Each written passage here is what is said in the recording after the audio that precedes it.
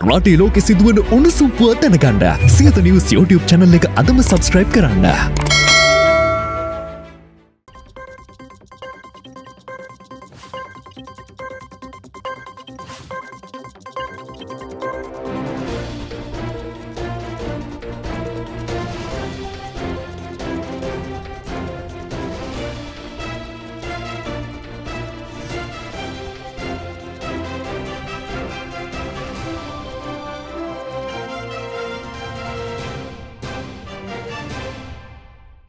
ආයුබෝවන් කාලීන ප්‍රවෘත්ති වාර්තාකරණයේ ප්‍රමුඛයා හරිදේ හරියටම කියන සියත රාත්‍රී ප්‍රවෘත්ති විකාශයයි මෙලෙසින් ආරම්භ වන්නේ. මම චමුත් සත්‍යපාල. ප්‍රථමයෙන් අවධානය පුවත් සිරස්තල වෙත. අප්‍රේල් 25 ඡන්දය විශේෂ ගැසට් පත්‍රය නිකුත් කරයි. ඡන්දය පැවැත්වීමට රාජ්‍ය ආයතන සමග එකඟතා. සාමකාමී විරෝධතාවයන්ට සහ පාසල් දරුවන්ට කඳුළු ගෑස් එල්ල කිරීමට එරෙහිව අදත් විරෝධතා. නවතින්න! අපේ සටන! නවතින්න! අපේ සටන! කඳුළු ගෑස් නවතුන්න! පොලිසිය කඳුළු ගෑස් රසායනික අව්‍යයක් ලෙස භාවිතා කරනවා. වසන්තගෙන් චෝදනා. කඳුළු ගෑස් එක්ස්පයර්. සමහර කඳුළු ගෑස් වල තොරතුරුත් නැහැ. එරංග හෙළි කරයි. IMF ණයක් වෙනුවෙන් මිනි මරන්න දෙන්නේ නැහැ. අපි මැරෙන්න ලෑස්තිත් නැහැ. ලහිරු කියයි. සමාන අයිතිවාසිකම් නැති අප පිළිබඳව පාලකින් සිතා සිටින්නේ ශ්‍රී ලාංකීය පුරවැසියන් ඔටුවන් ලෙසය. අද ටෙලිවැකියෙන්. Shut up and sit down. එහෙම කියන්න අයිතියක් නැහැ. අපි පත්තුනේ ජනතාවගේ ඡන්දෙන්. ජනවරමක් නැති ජනාධිපති අපේ වරප්‍රසාද කැඩුවා. අශෝක්ගෙන් ජනපතිට සැර ප්‍රකාශයක්. එතුමා පාර්ලිමේන්තුවට ඇවිල්ලා කියනවා මහජන ඡන්දයෙන් පාර්ලිමේන්තුවට පත්වේ අපේ മന്ത്രിවරුන්ට shut up and sit down කියලා. රනිල් කරකවන කඩුවෙන්ම ඔහුගේ බඩ කැපෙන හැටි කියන අනුර. එතුමට ඔය කඩුව කරක ඉඳලා මම අද කියන්න බඩ කපා ගන්න වෙනවා. දේශීය ප්‍රවෘත්ති වෙතටයි ප්‍රථමයෙන් අවධානය. සාමකාමී විරෝධතාකරුවන්ට අමානුෂික අයුරින් පහර දීම සහ කඳුළු ගෑස් එල්ල කිරීමට එරෙහිව අදත් විරෝධතා පැවැත්වුණා. රසායනික අවයක් ලෙස කඳුළු ගෑස් භාවිතා කරන බවටයි අන්තරයේ කැඳවුම්කරු වසන්ත මුදලිගේ චෝදනා කරන්නේ.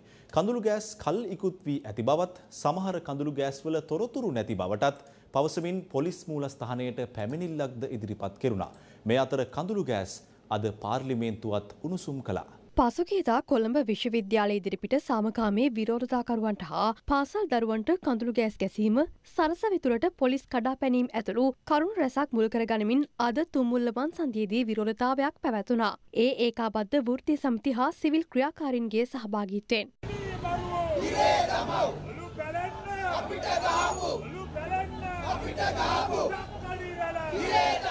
නවතින්න! අපේ සටන! නවතින්න!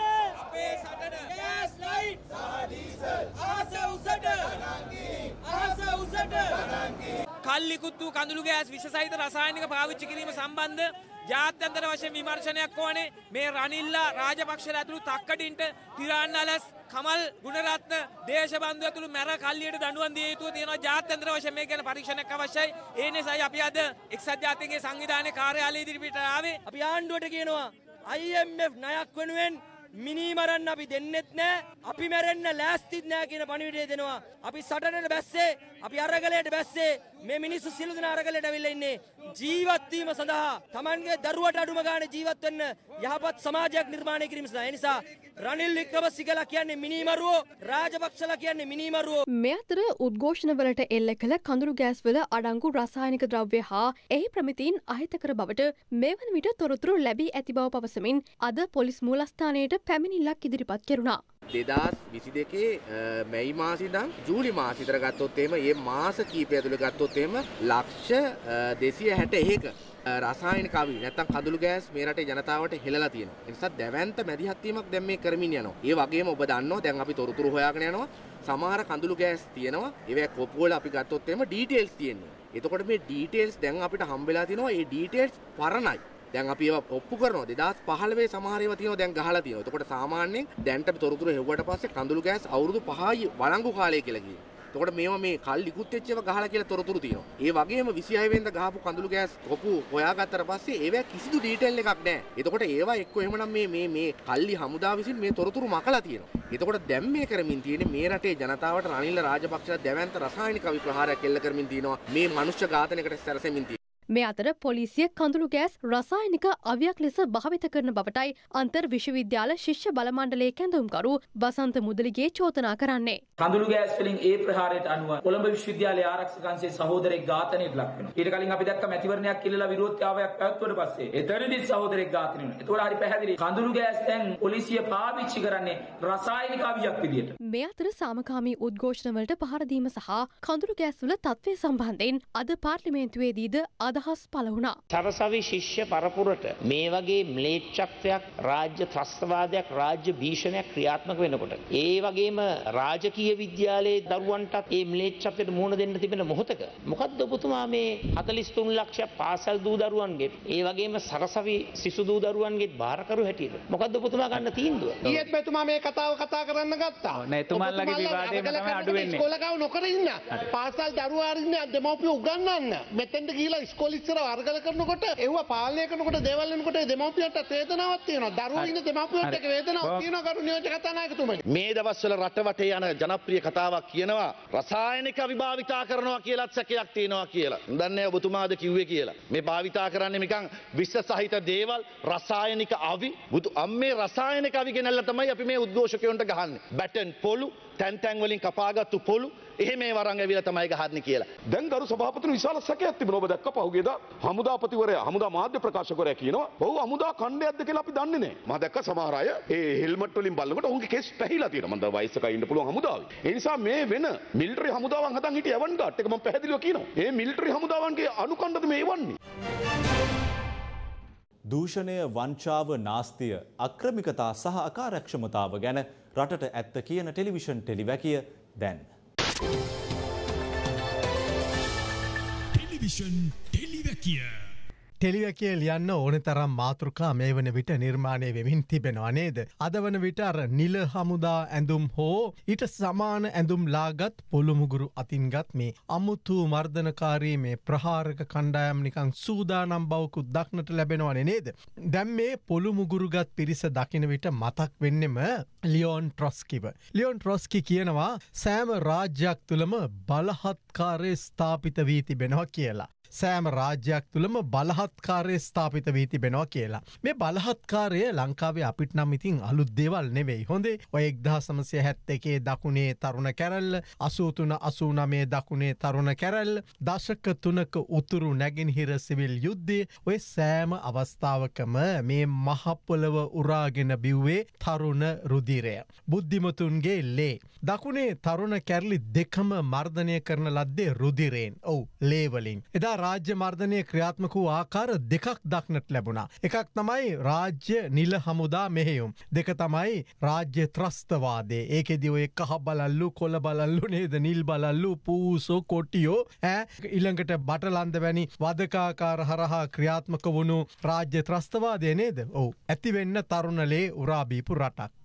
මේ සෑම අර්ගලයකම සටනකම ගැඹුර විග්‍රහ කිරීමේදී එක කාරණයක් හර පැහැදිලි. ඒ තමයි උතුරෙසේම දකුණෙත් පුරවැසි භාවය නැත්නම් පුරවැසි අයිතිවාසිකම් සමාන නොවීම. හොඳේ ඔය සියලු අර්ගලවල ගැඹුර තියෙන්නේ එතන. පරිස්සමින් හොයලා බලන්න. හැබැයි දැන් මුලින්ම බලන්ට වෙනවානේ මේ පුරවැසි භාවය නැත්නම් පුරවැසියා කවරෙක්ද කියලා නේද? අද බලමුකෝ ඉස්සෙල්ලාම පුරවැසි භාවය. පුරවැසි භාවය පිළිබඳව 20 වන සියවසේ ඉතාම වැදගත්ම නිර්වචනය ඉදිරිපත් කළේ මහාචාර්ය ටීඑම් මාෂල් බව තමයි සාමාන්‍ය පිළිගැනීම. ඔය එංගලන්තයේ ලන්ඩන් ආර්ථික විද්‍යායතනයේ ඉගැන්වීම් කටයුතු කළ මහාචාර්යවරයෙක්. ඔහු පුරවැසි භාවය ගැන මෙන්න මෙහෙම කියනවා. පුරවැසි භාවය යනු ප්‍රජාවක සම්පූර්ණ සමාජිකත්වයේ දරන අය වෙත ප්‍රධානය කෙරෙන තත්ත්වයක් ස්ටේටස්.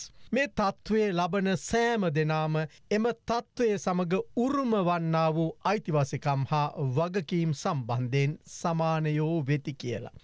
සමානයෝ වෙති. හරිද? ඒ කියන්නේ අපි මේ ශ්‍රී ලංකාව කියන රාජ්‍යයේ පුරවැසියෝනේ නේද? එතකොට ආයේ ඔය මැති ඇමති ඇති හැකි නැති බැරි කියලා 아무තු වෙනසක් තියෙන්න බෑ. අපි පුරවැසියෝ නම් නේද? අයිතිවාසිකම් හා වගකීම් එක සමාන වෙන්න ඕනේ. එක සමානයෝ විය යුතුයි. දැන් ඇත්තටම මේ රටේ එහෙමද? අපේ අයිතිවාසිකම් එක සමානද? හොඳට නිදි මරාගෙන පාඩම් කරලා අපස උසස් පෙළ මහේලින් සමත් වෙන දුප්පත් ළමයෙක් අරන් බලන්න. ඒ ළමයා මහපොල රුපියල් 5000ත් එක්ක විශ්වවිද්‍යාලයට එන්න පුළුවන්. ඒ ඇවිල්ලත් දහදුක. උපාධිය අවසන් කරලා එනකොට රැකියාව හීනයක්. මොකද අදත් රැකියා ඉලක්කගත ප්‍රායෝගික අධ්‍යාපන ක්‍රමයක් තාම මේ රටේ නැහැ. ඊළඟට බලමු විශ්වවිද්‍යාල අධ්‍යාපනයේට වරම් ලබන්නේ නැති ධනපති පැලැන්තියේ පවුලක දරුවෙකුට මොකද වෙන්නේ? සල්ලි වියදම් කරලා පිටරටක අධ්‍යාපනයට ගිහිල්ලා උපාධියකුත් කරගෙන ඉංග්‍රීසිත් ඉගෙනගෙන එක්කෝ ඒ රටේම රැකියාව කරන්න පුළුවන්. ඉතින් එහෙමත් නැත්නම් අපිව පාලනය කරන්න මේ රටට එන්නත් පුළුවන්. අදත් ඔය මාර්ෂල්ගේ නිර්වචනයට අනුව අපට පුරවැසි භාවය කියන නම තිබුණට සමාන අයිතිවාසිකම් නෑ. මේ රටේ පාසල් අධ්‍යාපනය ආරම්භ බලන්න. ඈත ගම්නියම් ගම්වල පාසල් දරුවන්ට පානීය ජලය තියා සනීප ආරක්ෂාවට අවශ්‍ය වැසිකිලි කැසිකිලි පහසුකම්වත් නැහැ. නමුත් සමහර පාසල් ආශ්‍රිතව සියලු පහසුකම් ඒ වගේමයි දක්ෂ ගුරුවරුනුත් කේන්ද්‍ර වෙලා නැද්ද? ඒකනේ යථාර්ථය නේද? අධ්‍යාපනය මූලික අයිතිවාසිකමක්. ආහාර නිවාසවල අයිතිවාසිකමත් ප්‍රධානයි. මේකක්වත් සමාන නැහැ. පුරවැසි භාවය කියන සංකල්පය තුළ සමාන අයිතිවාසිකම් අහල්ලගං හතකවත් නැති තරමට විපරිත වූ සමාජයක අපි පුරවැසියන්ටත් වඩා ඔටුව වගේ කියලයි අද ටෙලිවැකිය මතක් කරන්නේ. මොකද ඔටුව වගේ වන වගකීම් නම් අපිට තියෙනවා ඇතිවෙන්ට. ඒ වගකීම් පවා සමාන නැති පුරවැසියෝ ඉන්න රටක් මේක. බලන්ට විදුලි පිල ඉන්ධන බිල ඒවා ගෙවීමේදී පවා අපි සමාන අයිතිවාසිකම් ඇති පුරවැසියෝ නෙවෙයිනේ. එහිදීත් ඔය සමහර මැති ඇමති වරප්‍රසාද නේද? එක එක ජාතියේ වරප්‍රසාදත් එක්ක නේද? ඒගොල්ලන්ට අමුතු දේවල් ලැබෙනවා. අපි සමාන අයිතිවාසිකම් නැති ඔටුව වගේ වගකීම් වලිනුත් සමාන නැතිව බැඳුණු පිරිසක්. ඒ කියන්නේ ඇත්තටම පුරවැසි භාවයේ තිබුණට අපි පුරවැසියන්ට වඩා ඔටුව කියලා හිතාගෙන තමයි මේ වරප්‍රසාදලත් පාලකින් ක්‍රියා කරමින් ඉන්නේ. ඒ උන්දලගේ හිතේ අර ලියෝන් ට්‍රොස්කි කිව් බලහත්කාරය යොදාගෙන පුරවැසි භාවය මර්ධනය කරන්න පුළුවන් කියලයි. අපි දැන් මේ රටේ ජනතාව දැනුවත් කළ යුත්තේ පුරවැසියන් ලෙස වන සටන ආරම්භ කළ යුතුයි කියලයි. අද ටෙලිවැකිය අවසන් කරන්නේ අප පුරවැසි භාවය සඳහා වන සමාන අයිතිවාසිකම් හා සමාන වගකීම් වෙනුවෙන් සටන් කළ යුතුයි කියන යෝජනාව ඉදිරිපත් කරමිනුයි. ජනවරමක් නැති ජනාධිපතිවරයා ජනතා ඡන්දයෙන් තේරීපත් වූ මන්ත්‍රීවරුන්ගේ වරප්‍රසාද උල්ලංඝනය කර ඇති බවට පාර්ලිමේන්තු මන්ත්‍රී අශෝක් අබේසිංහ චෝදනා කරනවා. ඒ අද පාර්ලිමේන්තු විවාදයට එක් වෙමින්. මීට අමතරව ඖෂධ ගැටලුව, මැතිවරණය කල්යාම, ඉන්ධන කෝටාව සහ වත්මන් දේශපාලනික කරුණු රැසක් පිළිබඳව අද පාර්ලිමේන්තුවේ අවධානය යොමු වුණා. මම කියන්න කැමති ඊයේ දවස වෙනකොට 156කින් අඩුව තිබ්බ ඖෂධ වලින් 83ක් අද ලබා ගන්න අපිට හැකියාවක් ලැබුණා. මේ වෙනකොට මම මේ පාර්ලිමේන්තුවටත් ප්‍රසිද්ධියත් ප්‍රකාශ කරලා තියෙනවා මේ කාර්තුව අවසන් වෙනකොට මේ ප්‍රශ්නේ 75ක් සුවක් මම විසඳනවායි. හැබැයි අත්‍යවශ්‍ය කිසිම දෙයක් කල් දාලා නැහැ. මේ මැතිවරණ සමයේ අපි අපේ හුස්ම වැඩසටහන නතර කරලා තියෙන්නේ. මොකද ඔබතුමා දන්නවා මැතිවරණ කාල වකවානුවන් තුළ ප්‍රධානයන් කිරීමක් තහනම්. මම ස්තුතිවන්ත වෙනවා හුස්ම වැඩසටහන අපිට මුලින් ලැබුණා. මම දන්නේ මැතිවරණ සම්බන්ධව. හැබැයි මැතිවරණය බාධාවක් යුතු නැහැ සෞඛ්‍ය ක්ෂේත්‍රයට මම හිතනවා. දැන් මේ ආණ්ඩුව වරප්‍රසාද කඩනවා කියලා අධිකරණයට විරුද්ධවයි මැතිවරණ කොමිසමටයි විරුද්ධව වරප්‍රසාද කඩනවා කියලා පාර්ලිමේන්තුවට ඉදිරිපත් කරන්නේ මේ ආයතන දෙක බෙල්ල කරන්නේ. විවාදයක් කරගන්න බෑ. එතුමාගේ වරප්‍රසාද ප්‍රශ්නයක් එතුමා මතු කරේ ඒක කමිටුවට යොමු කරා. දැන් ශ්‍රේෂ්ඨාධිකරණයේ අරන් තියෙන තීන්දුවට ප්‍රතිචාරයක් දැක්වීමෙන් වැළැක්වී සිටීමට ආවරණයක් ලබා දීමයි මෙතුමා කරන්නේ මෙතන. එතුමා වරප්‍රසාද ප්‍රශ්නයක් මතු කරේ කමිටුවට යොමු කරේ. දැන් සාකච්ඡාවට භාජනය වුණාට පස්සේ තීන්දුවක් දෙන්න. ඒකට ඉඩ දෙන්න බෑ. ඒකට ඉඩ දෙන්න බෑ. නෑ මට කතා කරන්න අවස්ථාව දෙන්න කරුණාකරලා. ඊට පස්සේ ඕන දෙයක් කියන්න. මට කතා කරන්න අවස්ථාව දෙන්න. අධිකරණය විධායකය ව්‍යවස්ථාදායකය. මේ තුනම ප්‍රජාතන්ත්‍රවාදී සමාජයේ වැදගත් නියෝජ්‍ය කතානායක මට අවස්ථාව දෙන්න. කතා කරනවා. ඔබතුමාට මයික් එක දීලා. නියෝජ්‍ය කතානායකතුමනි මෙතුමා උදේ පාන්දර ඇවිල්ලා මේ පාර්ලිමේන්තුවට ඇවිල්ලා බණ කියන්න පටන් ගන්නවා. මෙතුමාලා විපක්ෂයට. Now this matter has been referred to the Privileges Committee. This can be discussed at the Privileges Committee and I request you to expedite the inquiry at the Privileges Committee. We have all the right to raise this matter. Point of order ඔබතුමා කියන්න සඳහන් කරන්න. කරුණාකරලා උපදෙස් දෙන්න මගේ කතාව ඉවර වෙන්න ඉස්සෙල්ලා මේ මයික් ඔෆ් කරන්න එපයි කියලා. කතානායකතුමනි ඔබතුමාගේ වරප්‍රසාද සිංහපතිතුමාත් ඔබතුමාගේ point of order කියන්න. විපක්ෂ නායකතුමා විපක්ෂ නායකතුමා point of order කියන්න ඔබතුමාගේ. තීන්දුව ආපහු හකුලා ගන්න. බොහොම ස්තුතියි ඔබතුමාට. ක්‍රියාත්මක කරන කුමන්ත්‍රණය ප්‍රශ්නාංකයක නීතිඥ රවුප්පාගේ මැතිතුමා සහ උක්කමැතිතුමාගෙන් ඇසීමට. The speaker has to bring his mind to bear whether there is a prima facie case. I only asked him whether he has determined whether there was a prima facie case. මේ മന്ത്രി වරප්‍රසාදය මත හැඟවිලා මේ රටේ මැතිවරණය නවත්වන්නට යන මේ කුමන්ත්‍රණයට ඉඩ දෙන්න බෑ. ඒකට ඉඩ දෙන්න බෑ. තමන්ගේ බලවියත් එක ගැටෙන තීන්දුවක් කෙනෙකුට කියනවා විනිසුරුවම් මේ පාර්ලිමේන්තුවට ගේන්න ඕන. ගේන්න මම කියන්නේ. නිකන් තර්ජනය කරලා අකුල ගන්න එපා. දැන් වරප්‍රසාද කැඩීම් පිළිබඳ යෝජනාවක් දාලා තියෙනවා විනිසුරුවම් ගේන්න. බලමු මොකද වෙන්නේ කියලා. මේ තර්ජනය කිරීම කරන්නේ. පාළු පිටියක රනිල් වික්‍රමසිංහ මහත්තයා කඩුවක් අරගෙන කරකව ඉන්නවා. ගනු කඩුව එනු සටනට කියලා. පාළු පිටියක. අපි සෙනගින්න පිටිය කතා කරනවා. එතුමා පාළු පිටියක කඩුවක් කරකව ඉන්නවා. එතුමාට ඔය කඩුව කරකව ඉඳලා මම අද කියන්න බඩ කපා ගන්න වෙනවා. අනිවාර්යෙන් කරු සභාපතිතුමනි. අවසානයේ එතුමාත් මුදන්න උගුලකට එතුමා අහු වෙනවා. මම අද කියන්නම්. එතුමා කැමති ඔය පිටියට අපි කැඳව ගන්න. අපි මේ පිටියට එන්නේ නැහැ. එතුමාට ඒ කඩුවෙන්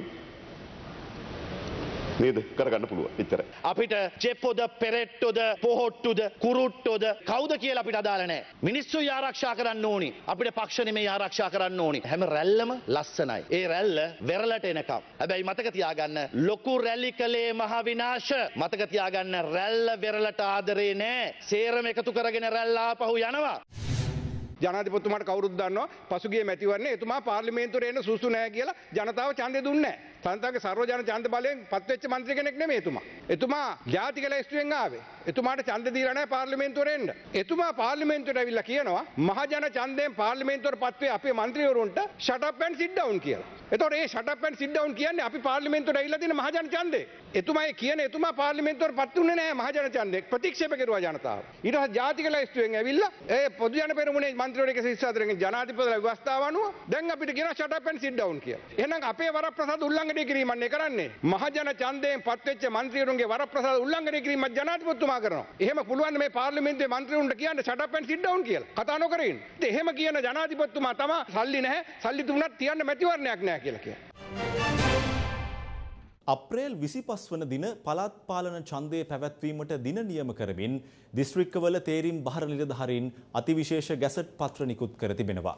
මේ අතර පවතින බාධක මගහරවා ගනිමින් ඡන්දය පැවැත්වීමට රජයේ මුද්‍රණාලය ඇතුළු රාජ්‍ය ආයතන සමග එකඟතාවයන්ට එළඹ ඇති බවයි මැතිවරණ කොමිෂන් සභාව අද දැනුම් දුන්නේ. පළාත් පාලන ඡන්ද විමසීම අප්‍රේල් 25 වන දින පැවැත්වීමට දින නියම කරමින් තේරීම් බහර නිලධාරීන් ඊට අදාළ ගැසට් නිවේදන නිකුත් කර තිබෙනවා. අංක 2322 ඇලයිරක් 28 සිට 2322 ඇලයිරක් 52 දක්වා අතිවිශේෂ ගැසට් පත්‍ර 25කින් ඡන්ද විමසීමට අදාළ දින නියම කර තිබෙනවා. ඒ එක් එක් දිස්ත්‍රික්කය ආවරණය වන පරිදි ඡන්ද විමසීම පැවැත්වීමට අදාළ SC ඇලයිරක් FR ඇලයිරක් 69 ඇලයිරක් 2023 දරන අධිකරණ තීන්දුව අනුව වග උත්තරකාර පාර්ශ්ව මැතිවරණ කොමිෂන් සභාව වෙත කැඳවා ඇති බවද එම කොමිෂන් සභාව අද නිවේදනය කළා. එම සාකච්ඡාවලදී රාජ්‍ය ආයතන සමග ඇති කරගත් එකඟතා සම්බන්ධයෙන්ද මාධ්‍ය නිවේදනයකින් මැතිවරණ කොමිෂන් සභාව අද දැනුම් දුන්නා. ඒ අනුව රජයේ මුද්‍රණාලයාධිපතිනිය තැපැල් ඡන්ද නිකුත් කිරීමට අවශ්‍ය ඡන්ද පත්‍රිකා දින 5ක් ඇතුළත මැතිවරණ කොමිෂන් සභාව වෙත බහර දිය යුතු වෙනවා. අනෙකුත් ඡන්ද පත්‍රිකා දින 20ත් 25ත් අතර කාලයකදී මුද්‍රණය කොට මැතිවරණ කොමිෂම වෙත බහර දීමටද එහිදී එකඟතාවය පළ කර තිබෙනවා. මුදල් අමාත්‍යාංශයේ ලේකම්වරයා මගින් මගින් අවශ්‍ය මුදල් ලබා ගැනීම සම්බන්ධයෙන්ද මෙහිදී සාකච්ඡාවට ලක් වුණා. ඡන්ද පත්‍රිකා මුද්‍රණයේදී මුද්‍රණාලයාධිපතිනියගේ ඉල්ලීම අනුව අවශ්‍ය පොලිස් නිලධාරීන් ගණන සහ අදාළ දින පොලිස්පතිවරයා වෙත යොමු කළ යුතු අතර ඒ අනුව අවශ්‍ය ආරක්ෂාව ලබා දිය හැකි බවයි පොලිසිය දන්වා ඇත්තේ. කොමිෂන් සභාවේ ඉල්ලීම් පරිදි ඡන්ද විමසීමට අවශ්‍ය ඉන්ධන ලබා දීම සම්බන්ධයෙන් තීරණය විදුලි බල හා බලශක්ති අමාත්‍යාංශයේ නිලධාරීන් හා ඛනිජ තෙල් සංස්ථා නිලධාරීන් ඉදිරි දින කිහිපයේදී ලබා දීමට නියමිතයි. මේ අතර මැතිවරණයට නාම යෝජනා භාරදී අපේක්ෂකත්වයේ සිටින රාජ්‍ය නිලධාරීන්ට සහනයක් ලබා දීම සම්බන්ධයෙන් මැතිවරණ කොමිෂන් සභාවේ අවධානය යොමුව තිබෙනවා. රාජ්‍ය නිලධාරීන් 3000ක් පමණ නාම යෝජනා බාර දී ඇති අතර ඡන්ද විමසීම පැවැත්වීම ප්‍රමාද වන කාලය තුල ඔවුන්ට මූලික වැටුප පමණක් ගෙවීමට කොමිෂන් සභාව නිර්දේශ කර තිබෙනවා. එම නිර්දේශය සම්බන්ධයෙන් අමාත්‍ය මණ්ඩල තීරණයක් ලබා ගැනීමට කටයුතු කරන ලෙස දන්වා රාජ්‍ය පරිපාලන ස්වදේශීය කටයුතු පළාත් සභා සහ පළාත් පාලන අමාත්‍යාංශ ලේකම්වරයාට දැනුම් දී ඇති බවයි මැතිවරණ කොමිෂන් සභාව පවසන්නේ. මේ අතර පළාත් පාලන ඡන්දය කල් දැමීමට එරෙහිව සහ ඡන්ද විමසීම කඩිනමින් සිදු කරන ලෙස රජයට බල කරමින් මහජන නියෝජිත සමුළුවක් කොළඹදී පැවැත්වුණා. මේ සංවිධාන කර තිබුණේ ඡන්ද අයිතිය ආරක්ෂා කිරීම උදෙසා සිවිල් සමාජ එකමුතුවයි. ආගමික නායකයින්, දේශපාලන පක්ෂ නියෝජිතයින්, වෘත්තීය වේදීන් ඇතුළු බොහෝ පිරිසක් මිට එක්ව සිටියා. ඡන්ද අයිතිය රැකගැනීමේ මහජන නියෝජිත ප්‍රතිඥාවට අත්සන් තැබීමද මෙහිදී සිදු කෙරුණා. විදුලි ගාස්තු සංශෝධනය කිරීමේ තීරණය අභියෝගයට ලක් කරමින් ශ්‍රේෂ්ඨාධිකරණයට පෙත්සමක් ඉදිරිපත් වී තිබෙනවා. මහජන උපයෝගිතා කොමිසමේ සභාපති ජනක රත්නායකයි මෙම පෙත්සම ඉදිරිපත් කර ඇත්තේ. මේ අතර QR ක්‍රමවේදයට අනුව ඉන්ධන නිකුත් කිරීම ඉරිදා සිට අඟහරුවාදා දක්වා වෙනස් කිරීමෙන් අතිකාල දීමනා සඳහා යන රුපියල් මිලියන 20ක මුදලක් ඉතිරි කර ගැනීමට හැකි වූ බවයි ඇමති කංචන විජේසේකර ප්‍රකාශ කළේ. විදුලි ගාස්තු සංශෝධනය කිරීමේ තීරණය අභියෝගයට ලක් කරමින් මහජන උපයෝගිතා කොමිසමේ සභාපති ජනක රත්නායක ශ්‍රේෂ්ඨාධිකරණයට මූලික අයිතිවාසිකම් පෙත්සමක් ඉදිරිපත් කර තිබෙනවා. අදාළ පෙත්සමේ වගඋත්තරකරුවන් ලෙස මහජන උපයෝගිතා කොමිසම, ලංකා විදුලි බල මණ්ඩලය, නීතිපතිවරයා ඇතුළු පිරිසක් නම් කර තිබෙනවා. විදුලි ගාස්තු සංශෝධනය කිරීම සඳහා ලංකා විදුලි බල මණ්ඩලය ගත් තීරණය අනීතික බව ඔහු මෙම පෙත්සම මගින් පෙන්වා දෙනවා. මෙතුළින් මූලික මිනිස් අයිතිවාසිකම් උල්ලංඝනය වන බවට තීන්දුවක් ලබා දෙන ලෙසයි මහජන උපයෝගිතා කොමිසමේ සභාපතිවරයා පෙත්සමෙන් ඉල්ලා ඇත්තේ. මේ අතර විදුලි බල හා බලශක්ති අමාත්‍යාංශයේ යටතේ ඇති ආයතනවල වියදම් අවම කිරීමට පියවර ගෙන තිබෙනවා. ඊයේ පාර්ලිමේන්තුවේ පැවති අමාත්‍යාංශීය උපදේශක කාර්ක සභාවේදී මෙය සාකච්ඡාවට ලක් වුණා. ඒ අනුව ඛනිජ තෙල් නීතිගත සංස්ථාව සහ විදුලි බල මණ්ඩලය ඇතුළු තවත් ආයතන කිහිපයක වියදම් අවම කිරීමේ වැඩපිළිවෙලක් මේ වන විට ක්‍රියාත්මක බව අමාත්‍ය කංචන විජේසේකර එම සාකච්ඡාවේදී ප්‍රකාශ කර තිබෙනවා.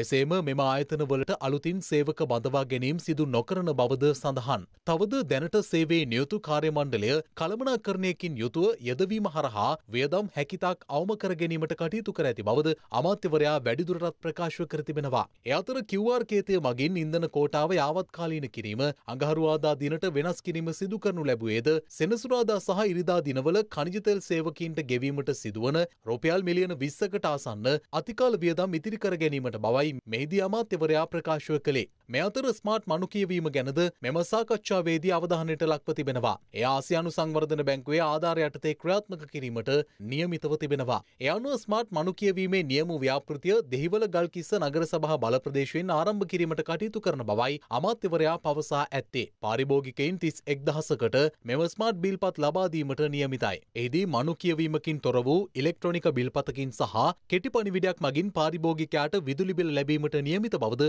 අමාත්‍යවරයා මෙහිදී පැහැදිලි කර තිබෙනවා. මේ අතර පැවති මූල්‍ය අර්බුදයේ හේතුවෙන් ප්‍රමාද වී ඇති නව සම්බන්ධතා 36000ක් පමණ ඉදිරි සති 6ක කාලයක් තුල කඩිනමින් ලබා දීමට පියවර ගන්නා බව අමාත්‍ය කංචන විජේසේකර මෙම සාකච්ඡාවේදී වැඩිදුරටත් ප්‍රකාශ කර තිබෙනවා. රජයේ බදු ප්‍රතිපත්තිය අසාධාරණ බව පවසමින් රජයේ වෛද්‍ය නිලධාරීන්ගේ සංගමය ලබන 15 වනදා සිට දීප ව්‍යාප්ත වර්ජන ක්‍රියා මාර්ගයකට සූදානම් වනවා. එහි මුල් අදියර පළාත් 4ක් කේන්ද්‍ර කර ගනිමින් එළඹෙන සඳුදා ආරම්භ කිරීමට නියමිතයි. රජයේ බදු ප්‍රතිපත්තියට විරෝධය පළ කරමින් රට පුරාම වෘත්තිකයින් විවිධ වෘත්තීය ක්‍රියාමාර්ග ආරම්භ කර තිබෙනවා. ඊට අමතරව රජයට විරෝධය පළ කිරීමට උද්ඝෝෂණ සංවිධානය කිරීමටද වෘත්තීය සමිති පසුගිය කාලේ පුරාවටම කටයුතු කළා. කෙසේ වෙතත් රජය මේ සම්බන්ධයෙන් මෙතෙක් නිශ්චිත පිළිතුරක් ලබා දී නැහැ. මෙම අසාධාරණ බදු ක්‍රමයට විරෝධය පළ කරමින් විශ්වවිද්‍යාල ආචාර්යවරුන්ද ඊයේ සිට වර්ජන ක්‍රියාමාර්ගයක් ආරම්භ කළා.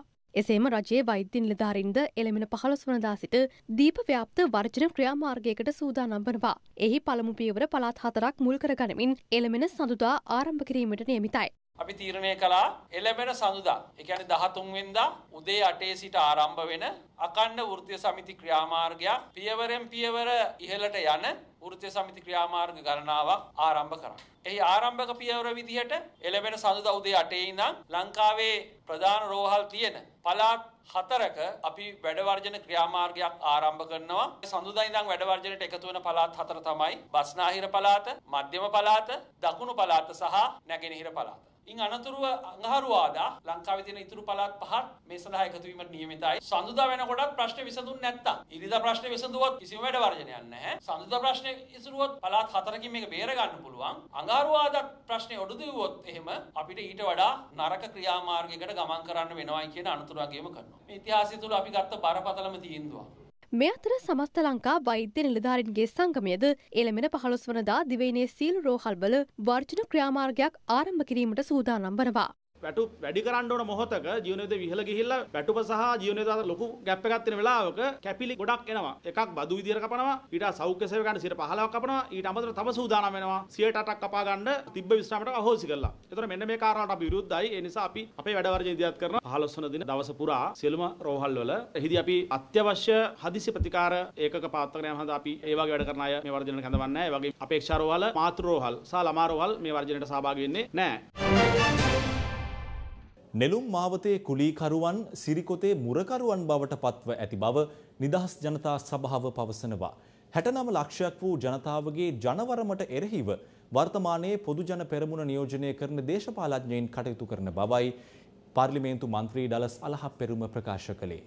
2018 2019 2020 අගෝස්තුවේදී මේ රටේ ජනතාව ලබා දීපු අසීමිත ජනවරම නෙළුම් මාවතේ කුලීකරුවන් බවට පත් වෙලා ඉන්න වර්තමාන දේශපාලඥයින් විසින් මංකොල්ල කාලා තියෙනවා. ඊට එරෙහි වෙච්ච පුරෝගාමියා විදිහට අපි දැක්කේ ජී.එල්. පිරිස් මහාචාර්යතුමා. අද ඒ නෙළුම් මාවතේ කණ්ඩායම පෙනී ඉන්නේ අර එදා අපි ඉදිරිපත් කරපු මැතිවරණ ප්‍රකාශන වෙනුවෙන් නෙමෙයි. ඔවුන් අද සිරිකොත මුර කරන වාමනයන් පිරිසක් බවට පත් වෙලා තියෙනවා. මේ රටේ දේශපාලනයේ වැදගත් දේශපාලන අදහසක් ඉස්සරහට ඇවිල්ලා තියෙනවා. ජනවරමක් කියන්නේ හිස් චෙක් එකක්ද නැද්ද? මේ අය කියන විදිහට හිස් චෙක් එකක් අපි කියන්නේ එහෙම නෙමෙයි කියලා. ඒක තමයි මෙතන තියෙන දේශපාලන විද්‍යාත්මක වෙනස. ඒ වගේම මට හිතෙන්නේ මේ සාගර මේක අවුල් කරනවා කියන එකේ සීමාවක් නැහැ. ඇත්ත නැත්te එතුමා කියන්න ඕන. මං හිතන්නේ බැසිල් රාජපක්ෂ මැතිතුමාගේ නම යවන්න කියලා කියන්න ඇති මේ ජාතික සංවිධායකයා කියලා. මෙයා ඒක කරලා නැතුව ඇති. නැත්තම් මෙහෙම වෙන්න හේතුවක් නැහැ. එතුමා අපිටත් ඔක්කොටම කිව්වේ මම තමයි ජාතික සංවිධායක කියලා. අපිට කිසිම ප්‍රශ්නයක් තිබුණේ නැහැ. ඒකත් ප්‍රශ්න කරලා තියෙන්නේ සාගර. මම දැක්ක වෙන නමක්ලු තියෙන්නේ. මේක මහා විශාල අවුලක්. රනිල් වික්‍රමසිංහ මහත්මයාගේ අලියාගේ නැට්ටේ එල්ලුනේ සාගරකාරීව සම්බන්ධ. එතකොට සාගරකාරීව සම් කරන්න ඕන හරනම් ඔක්කොම ඉස්සෙල්ලා එයා අයින් වෙන්න ඕන පක්ෂි. අයින් වෙලා පක්ෂ දෙන්න ඕන මහාචාර්ය ජී.එල්. පිරිස් මැතිතුමාට. දැන් මේ බලෙන් තියාගෙන ඉන්නේ සාගරකාරීව මහත්මයා මේ පක්ෂි. ඒ පුවතත් සමගින් සියත රාත්‍රියේ ප්‍රවෘත්ති විකාශය නිමාවට පත්වනවා. යලිත් අප ඔබ හමුවන්නේ හෙට උදෑසන ප්‍රවෘත්ති විකාශය සමගින්. ඔබට සුවදායි රාත්‍රියක්. දිනපතා අලුත් වීඩියෝ සහ ප්‍රවෘත්ති නැරඹීමට ඉහත බටන් එක ක්ලික් කර සියත TV සබ්ස්ක්‍රයිබ් කරන්න.